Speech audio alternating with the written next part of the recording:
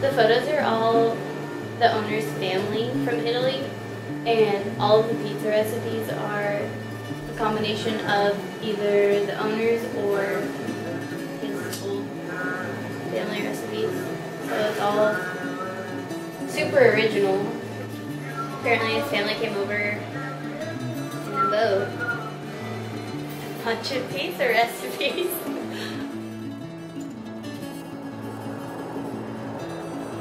This location's been here a little bit over 7 years.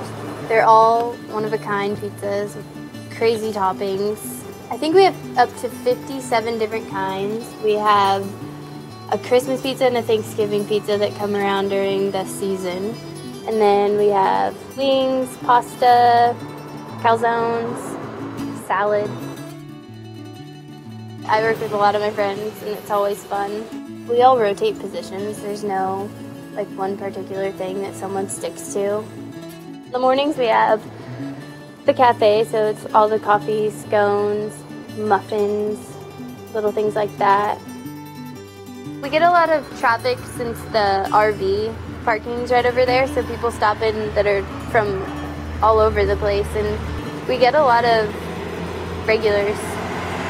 So that makes it more personal, and then they end up getting to know you, you get to know them, you start knowing their usual, and it feels good for them to recognize you, and then it becomes happier. Later.